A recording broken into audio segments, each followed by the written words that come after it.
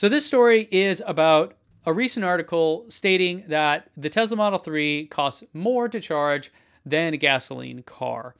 I'm going to go through this and I'll let you make your own conclusions. But this was from Anton Wallman. And I'll just go through some quotes here and then I'll dig into my analysis.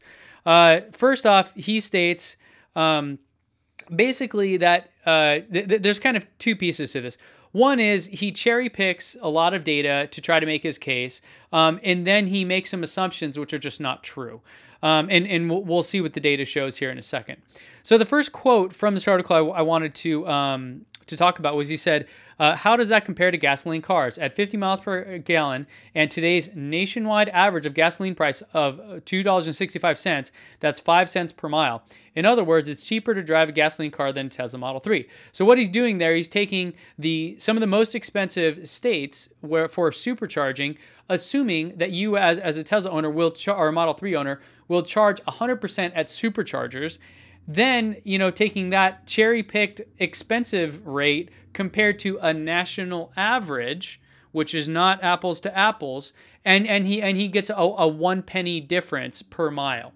And as you see when we dig into the detail, I don't know why, but yeah, he wasn't able to really do the math and figure it out. But we were able to do that. So next quote from this that I thought was funny was, he talks about an EV battery, and he says, it is understood that you should not have to pay for a new EV battery within the first 10 years, if for no other reason because of the warranty and general expectations of reliability.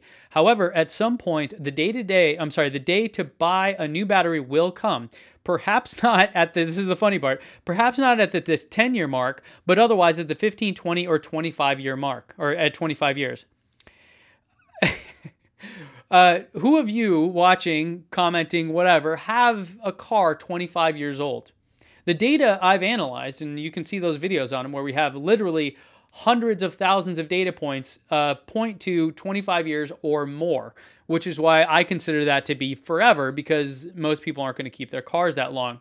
If you think about 25 years ago, the internet didn't exist, Google, Facebook, cell phones barely existed. It's just not something that happens here in the United States. So while technically that may be true, that at some point you will need to replace the battery, it is impractical to think that that's something to consider right now, and that would affect any calculations about the cost of charging your vehicle right now, or maybe in 25 years it would matter. Then he goes on to talk about that further. He says, so at $250 per kilowatt, he's talking about the price of the battery, we're talking a $20,000 as a total price for an 80 kilowatt hour battery, which is not what it has, perhaps including installation and disposal if necessary. So this assumes a couple things. First, he incorrectly states the size of the battery. It's a 75 kilowatt hour battery, not 80.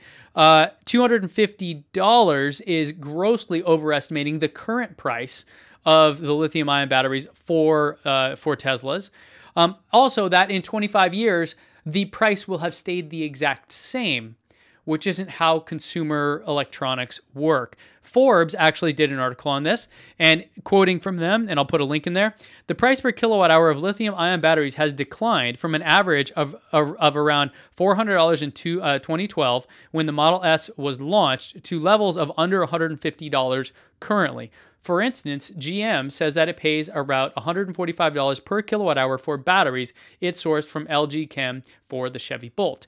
So, already grossly overestimating and basically falsifying information to try to make a case that in 25 years, you'll have to pay this fee, and that at that point, you will really have lost out, which is just, it made me laugh. And then he had a quote here it's so nice, saying, the math is simply devastating.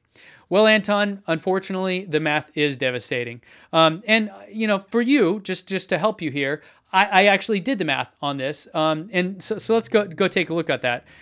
First, I'll show you where I got the data. So the first bit of data I got was from fueleconomy.gov, and I'm looking at here the hybrid electric cars. These are cars that actually take gas. So what he does in his studies, he picks the 3 best cars, averages them, and assumes every car is that. as we know, that's really not how the world works, and that's not how data works either. So what I did is I looked at this page here from fueleconomy.gov and averaged out, or actually just downloaded all of the miles per gallon of all these hybrid electric vehicles. The next bit of data I got to do the math was the price of electricity per kilowatt, cents per kilowatt by state in the United States. Because see, in his analysis, he assumes that you'll charge 100% at the supercharger, which is not really possible because first off, it's far more expensive than charging at home. And also, the data I've analyzed shows that 91% of the time, Tesla owners are charging at home, not at superchargers. Yes, it'll be a bit different with Model 3, but to assume that 100% of them charge there is lying or, making a gross assumption that is not based in reality. So I don't know if you want to call that a lie, a falsehood, whatever term you want to use. The next one is the price of gas. Now, he used a national average, but of course, we don't pay national averages. You pay whatever it is in your state. So I downloaded the data from GasBuddy for every state. So I put all the links in there and I pulled this together into a Google Sheet. So in the Google Sheet, I have all the data here. So I have here the average price of gas for every state. I have this is the fuel economy here for every different car. And this took a little while to parse. The electricity cost, the average retail, and this comes directly from that website, as you can see there. And these supercharger costs. Now, supercharger costs have multiple tiers in a lot of states, and so in those cases, I average them. There's kind of complex about what you'll actually pay depending on where you're at with your battery, how fast the charge you're getting, etc. It's really impossible to calculate in a general sense. So the best way to do it is to average those two. So that's what I do there. And then in other states like California, it's just a flat rate, so it's the same. So that's all my source data. And what I did is I actually pulled that together into some analysis here. So let me switch over and we can kind of run through that now. Here we go. Okay, so this is a story that it's called a story in Tableau, which is the software I'm using. And I put this together. This will be online on Teslanomics.co shortly. It starts out with the story here, the kind of background. So I looked up Anton's background, and he currently lists himself as an unemployed gambler. He published that report, as I mentioned. And in this story here, we did the devastating math, as he calls it. So the article is here for folks, that haven't done it. And here's his LinkedIn. I matched up his Seeking Alpha profile, which lists this managing director, Think Equity Partners, as well. It matches even though you don't see his photo here. When I searched for that name, this came up and all the job experience seemed to match. So I believe this is his profile. So I'm not making up when I call him an unemployed gambler. Okay. So the first thing to do was to look at the monthly gas cost by state. So I took all that data, as I mentioned, and I parsed it, and here you go. So we're driving 1,300 miles per month, and we get 45 miles per gallon is what I'm putting. He put 54.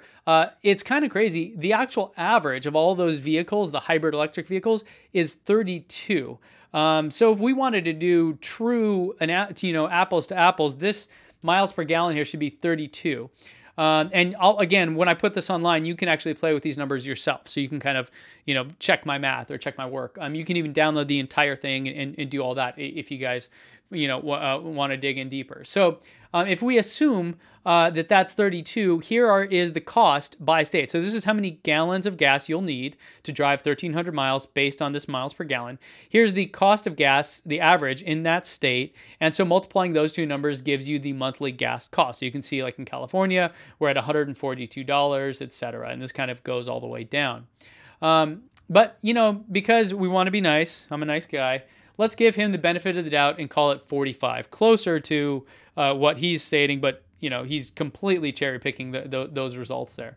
So then let's do that same math for Teslas, or for the Model 3 specifically. So here you have every state broken down again. You have the kilowatt hours necessary per month. So 1,300 miles and the watt hours per mile of 260, which is what I've got in my real world test and was kind of what is advertised out there.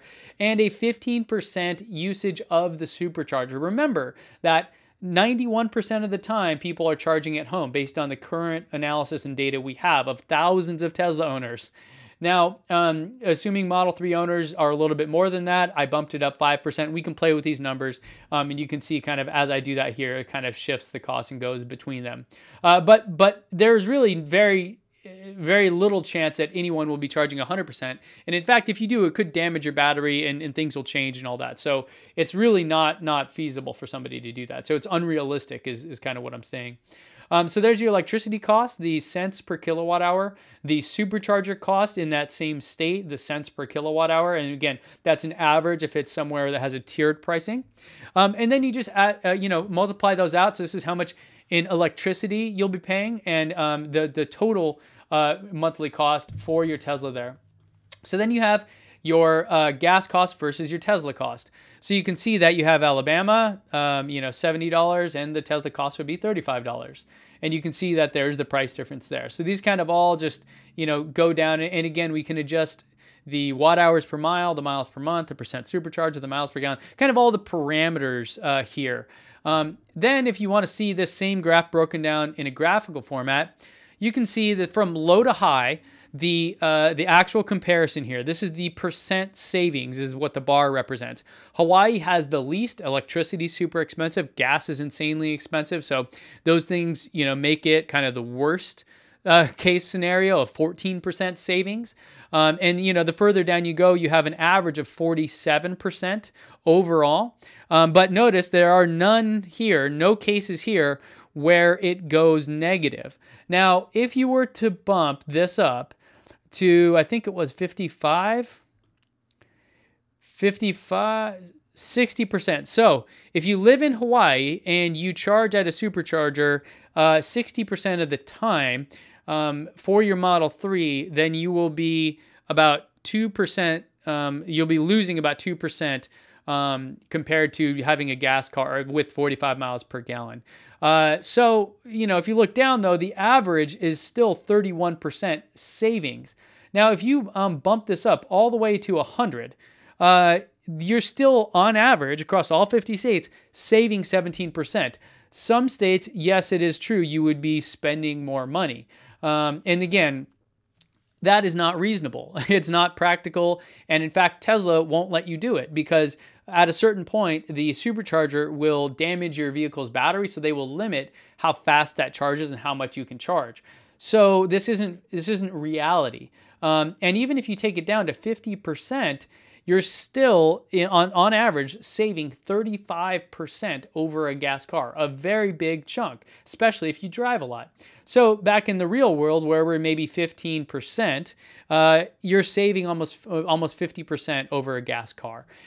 So Anton's analysis was cherry-picking data based on false assumptions and using incorrect values, as well as things like assuming that in 25 years you'll still have your car and have to pay for the battery, and that the battery technology will have remained the constant price, which is just not true. So all in all, I don't know what he was thinking. Maybe, he does, as he states there, have a short position on Tesla. So perhaps his article succeeded in providing some kind of negative press around it, which may have hurt the stock a little bit more, and so he could make more money. So always take that into consideration. To be clear, I do not have any positions on Tesla. I'm a fan of them. Obviously, I'm an owner, but I do not have any actual investment in Tesla stock. So I have nothing to gain by seeing them succeed there, other than the chance to buy a cool car.